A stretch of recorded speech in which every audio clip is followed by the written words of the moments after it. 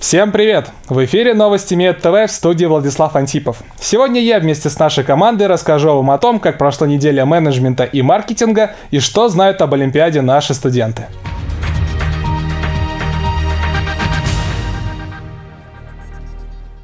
В честь своего 25-летия Институт экономики, управления и права провел серию открытых лекций для студентов МИЭТа. Подробнее в сюжете Андрея Захарова. В течение 4 дней приглашенные спикеры рассказывали всем желающим об актуальных проблемах современной экономики и менеджмента. В понедельник Владимир Веселов поговорил со слушателями о будущем криптовалют и рентабельности их майнинга.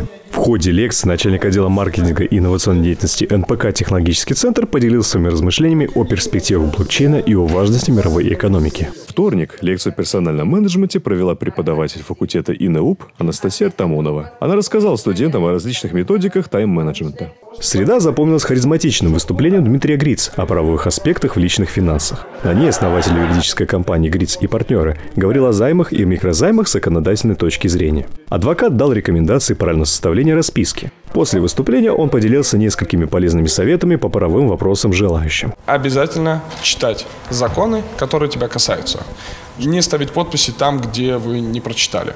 Ставьте все под сомнение и, в общем, защищайте свои права. В четверг ведущий маркетолог компании МТС рассказал о важности внедрения новых технологий в бизнесе. Он объяснил, как правильно сделать востребованным свой товар или услугу. Я считаю, что компания МТС станет лидером по внедрению новых технологий и инноваций на рынке. Маркетинг – это ведущая сила любой компании, потому что создать правильный продукт, угадать с ценой, угадать с качеством продукта – это ключевое для любой компании. Наши двери открыты всегда для молодых и амбициозных ребят, поэтому welcome. Полные версии лекции вы можете посмотреть на YouTube-канале университета. За образовательной частью недели менеджмента и маркетинга наблюдали Андрей Захаров, Алена Петрова, Илья Чемерев, Андрей Демин, МИЭТ-ТВ.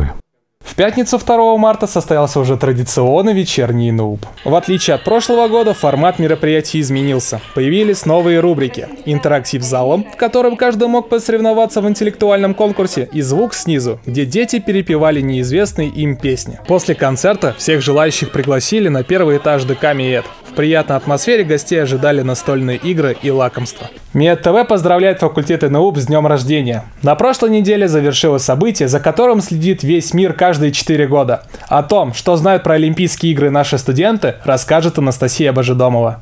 Каким видом спорта ты увлекаешься? Легкая атлетика.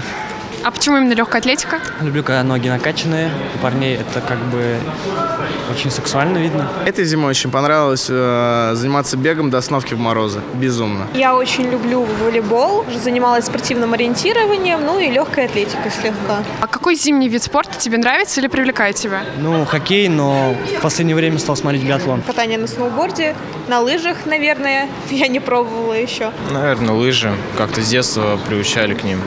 Больше в хоккей люблю играть. А ты смотрел Зимние Олимпийские игры в этом году? Да, все почти. Смотрел только один матч, мы выиграли у США. Что тебе больше всего запомнилось?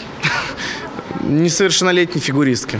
Когда мы играли с чехами, мы их победили. Когда с немцами играли, на последних секундах им забили решающий гол и выиграли вторую золотую медаль. Меня удивило выступление хоккеистов, естественно. Насколько я знаю, они не выигрывали хоккей с 92-го или 82-го года. Ты думаешь, есть разница выступать под российским флагом или под нейтральным? Ну, конечно, как бы. Ну, красивше. Что там эти кольца, а так триколор. Все-таки разница есть, потому что когда мы выступаем своим флагом, это все-таки признание от Международного Олимпийского комитета. Но в данном случае это скорее доказательство того, что мы все-таки можем что-то выиграть и без их признания. На этом все на сегодня. Вы смотрели новости МИЭТ-ТВ. Выпуск для вас провел Владислав Антипов. Солнышко светит, снежочек блестит. За окном -20. Здравствуй, весна. До свидания.